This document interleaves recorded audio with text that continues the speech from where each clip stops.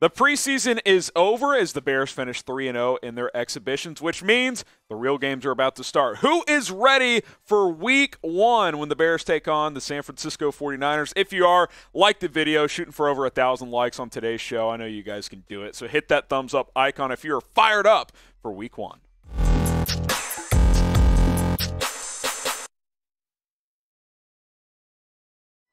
Welcome into Chicago Bears Now. I am your host, Harrison Graham. The Bears completed their preseason with a 21-20 victory over the Cleveland Browns on Saturday night. And on today's show, we got some Bears winners and losers coming out of this matchup. So we'll kind of dive into that as a whole coming up on today's show. It was a fun night as the Bears were able to complete a 3-0 preseason. Justin Fields was tremendous.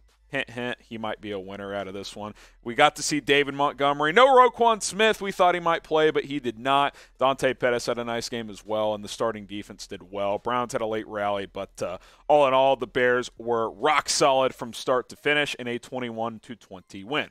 All right, winners and losers coming at you. We'll start with the winners here against the Cleveland Browns. What else needs to be said? Justin Fields, the quarterback. Listen. I think I broke it down pretty clearly in our post-game show. If you missed it, go check it out.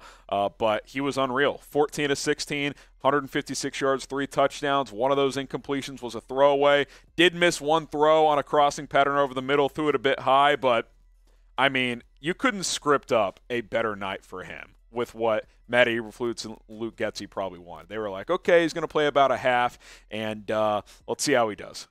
He was tremendous. He played unbelievable. 5 drives, 3 touchdowns. He looked comfortable. He looked confident. He threw with accuracy, with velocity when he needed to. A couple of nice throws. Honestly, the most impressive throw he made was on like a 7 or 8 yard out route. Producer Jeremy, who's producing this show, was with me. He lofted it over the linebacker in stride to his receiver, and we both looked at each other. We were like, that's a big-time throw. You're like, that's not easy. Then he had a nice scramble drill where he rolled to his left and kind of bought himself time, looked away, and then threw to Pettis for a first down. He just looked comfortable. That's the word. Comfortable and confident. I was really impressed. He was absolutely tremendous. Easily the biggest winner coming out of this game. So how hyped are you for the quarterback heading into the season opener? Scale it from 1 to 100. 1 being not at all. 100 equals incredibly confident. I mean, after this one, man, you better be at least in the 80s. I'm feeling pretty good. Let us know. Pin comment on today's show. Scale it from 1 to 100 when it comes to Justin Fields. How about Dante Pettis? Listen, the receiver who's bounced around. He, had a good rookie year with the Niners. Then he got ran out of there. Giants last year. Bears signed him this offseason. He made an argument to make the 53. 3 catches, 37 yards, and a touchdown. Caught a couple of punts. He looked smooth, man. The route on the touchdown was pretty nice. Man-to-man coverage, simple. It was about a 15-yard out route. Beat his man. Fields threw a perfect ball. He caught it 2 feet in bounds. Touchdown. He made an argument. We'll see if he makes the 53. Maybe he gets cut. N'Keal Harry makes it, and then they put Harry on IR and they bring back Pettis. That could happen, but obviously if you go that route, you risk another team poaching him if he does hit the waiver wire. I thought he did some good things in the preseason. I think he's made a few plays in practice. We'll see. He is firmly on the bubble, but I thought Dante Pettis made a pretty strong statement on Saturday night. How about Ryan Griffin, the number 2 tight end behind Cole Kmet? And we don't have Kmet on our list tonight, but Kmet looked good again. 2 really solid games from him, I thought, to wrap up the preseason. But Griffin, rock solid. Did have a holding penalty, but ran a nice route, caught a touchdown. He's going to have a role in this offense. There's going to be a lot of 2 tight end sets in this scheme with Luke Getsy. Fields' best throw of the night, arguably, was on that first touchdown, that strike between the safety and the corner. It was a perfect ball. Griffin ran a good route, caught it, and fell into the end zone there. That was really nice to see. Griffin will make some plays here. He's going to block. He's going to make some catches. He's been around the NFL for a few years. This was a nice signing for the Bears this offseason. He's going to play a lot of football. He's basically a starter because they're going to play a lot of 2 tight end sets in this offense, especially since the Bears' wide receiver position is still a little bit muddy. All right, Kyler Gordon, the cornerback, before we get to some losers here, he flashed. He played much better, I thought, this time around than in his first preseason game against Seattle 9 days ago. Nice pass breakup where he dove on a pass. I think it was a 3rd down, too, where he dove, showed off the athleticism, and knocked the ball away. That was impressive. The athletic traits are clearly there. He had a couple of tackles. He was around the football a few times. I thought he played with better speed and better confidence this time around. Knocked off the rust last time, and then in this game, I thought he was pretty damn good. So I think with him and then Jalen Johnson, who got the night off, I think you got two pretty good corners. Kendall Vilder had a nice breakup too, so those could be your three starting corners on opening night, but I thought Kyler Gordon played pretty darn well. Before we get to some losers, subscribe to the channel. We'll continue to bring you the latest Chicago Bears news and rumors all season long, so be sure to hit that subscribe button here on the channel. And week off, but then week off not for me, but for the team before week one. And then it's here, man. Regular season is here, and I am fired up. Don't miss any of it. Daily videos, sometimes multiple videos per day here on the channel. Let's go to some losers. Demontre Tuggle, the running back. Not that he really had a chance to make the roster, but maybe it hurts his practice squad chances. Bad fumble late. You're up 7 after you get a key 4th down stop, and on the first play he fumbles. Can't do it. It's just bad situational football. At times, he's had some nice plays in the preseason. In the first couple of games, had a few nice runs. Just a brutal fumble, though. Browns end up scoring. They didn't give up the 2-point conversion, which would have given the Browns a lead. Yeah, just an awful fumble for him. We'll see if he makes the practice squad, but that was bad. That was really, really bad.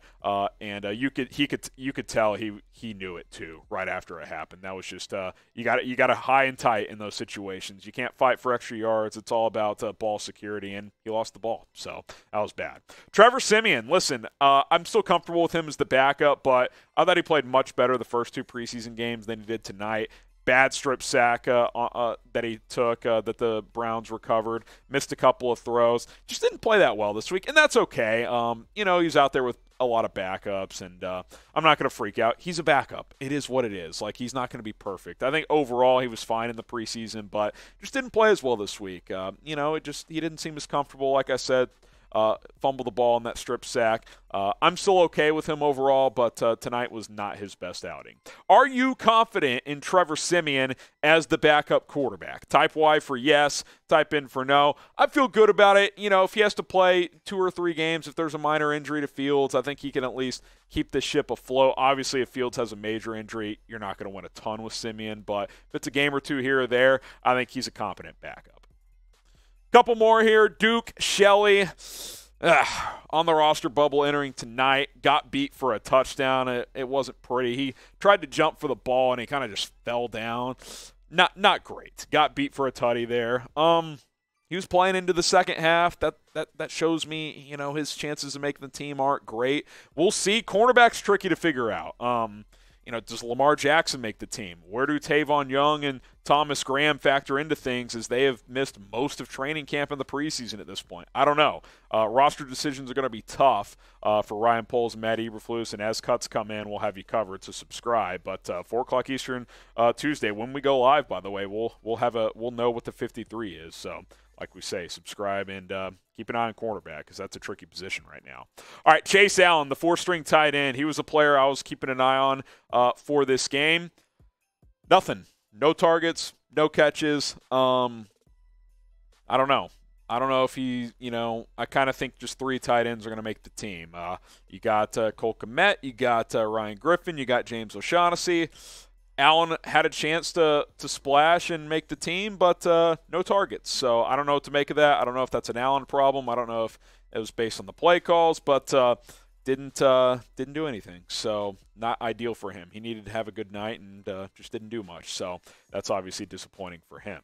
All right, name a surprise cut candidate for the Bears. I'm not saying Chase Allen or Duke Shelley would be a surprise, but maybe there's someone else. How about after Pettis played tonight, N'Keal Harry, who's been hurt, could he get cut? Tavon Young, Thomas Graham for being injured? Other guys make plays? I don't know. Name a surprise cut candidate for the Bears down in the comments section.